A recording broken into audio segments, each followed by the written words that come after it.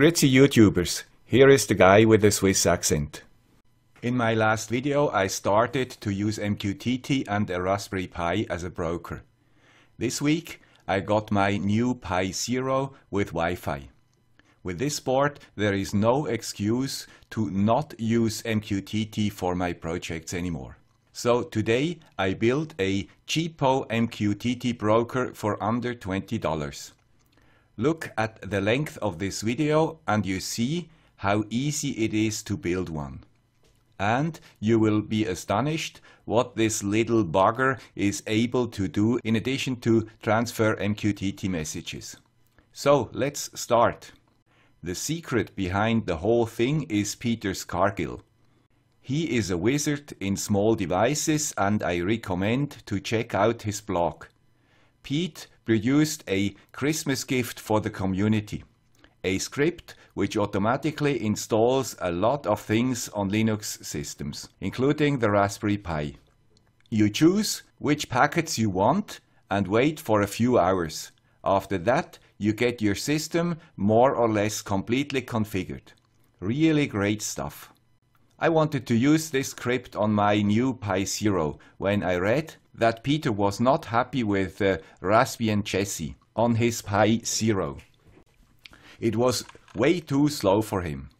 Fortunately, he found a better solution, DietPi, which can also be used for our project. So I started with installing DietPi on an SD card, enabled it for my Wi-Fi, and copied Peter's script to my device. After that, I created two new users, Pi and admin, and started the script. Then I had to wait for a few hours.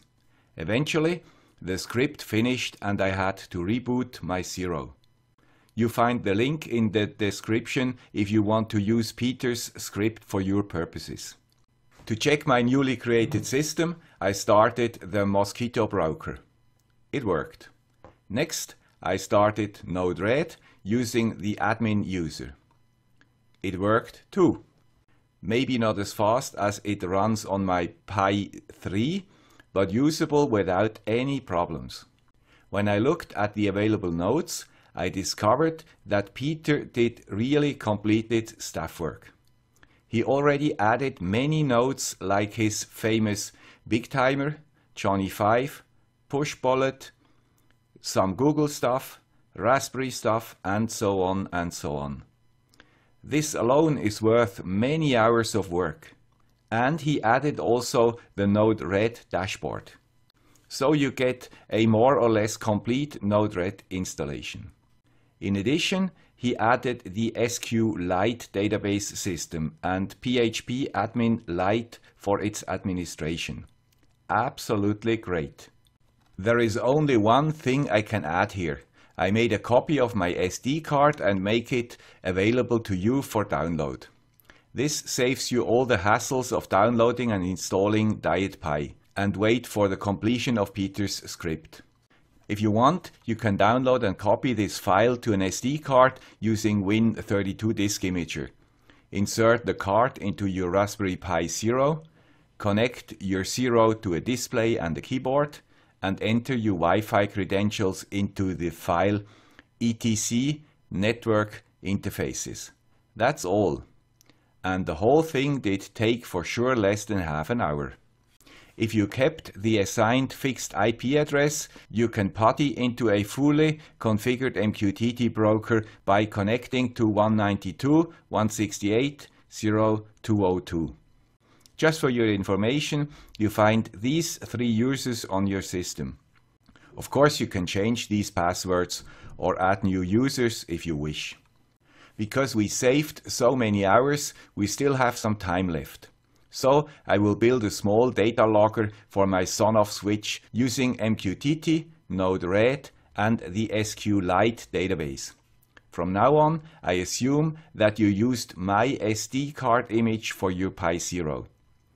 This image contains all material needed. So first we test the Mosquitto broker. We could do this by using the built-in functions like Mosquitto sub and Mosquitto pub in terminal windows. But because we already have Node-RED available, we use this tool to do that. So we can also check the connection between the two packages. You can connect from your PC to Node-RED on the Raspberry Pi. Just call the address of your device and you get a selection of all available functions. We use the MQTT test flow in Node-RED to do the connection test. First we have to adjust the IP address of the MQTT broker to the address of your Pi 0 if you changed it. This has to be done in these two nodes. In Node-RED you have to deploy after every change to activate the changes. Now Node-RED should connect to Mosquitto and you should see the green points here. If we now press this button, a text is published to Mosquitto. And because we subscribed to all the topics, the message comes back from Mosquitto to Node-RED and into our debug window. So our Hello World scenario is live and Node-RED and Mosquitto are working together. Cool! Next we go to the MQTT data logger flow. This scenario needs 3 main nodes to perform the task. I added 2 debug nodes to show you what happens. Let's start with the MQTT node. This node is subscribed to the relay topic of our SONOFF device from last video. The next node inserts the topic, the payload and the timestamp to SQlite. The last node creates a connection to the database. So let's first look at the setup of the database. To do that, we have to connect to PHPliteadmin Lite. Here we can manage our database. If you used my image file, you will already find a database called IoT with a few tables. We will only use table SONOFF for this logger. This table has 3 fields: the topic, a timestamp and the relay state. If we browse this database, we see that it is empty. Now we go back to Node-RED and to the function which creates the SQL statement, which inserts a record into the database. I have to confess, I have no idea of JavaScript, and I just used an example and adapted it till it did what I wanted. So for sure there are better ways of doing it, but still it might be useful for you. The first part of this script creates this line in Node-RED. It shows us when the last update took place. The next part creates a string called SQL, which will be filled with an SQL statement. At the end, this string is pushed to the database. If we look at the creation of this string, we see insert into SONOFF, which is the table we want to fill. Then we find all 3 fields we want to populate. Next we find their values, also separated by commas. The string values have to be framed by quotes. If we have a closer look, we see that we created an ordinary SQL statement. If we go back to our SQL administration, we can execute this statement. And we see the result in the database. The last node does exactly that. It transfers the SQL statement to the database. That's all. If we now switch the SONOFF off and on again, we see 2 additional SQL statements in Node-RED and the 2 entries in the database. So our MQTT logger works. Summarized. We can use our Pi 0W as an MQTT broker. If we use DietPi and Peter Scargill's script, we easily can create such a device.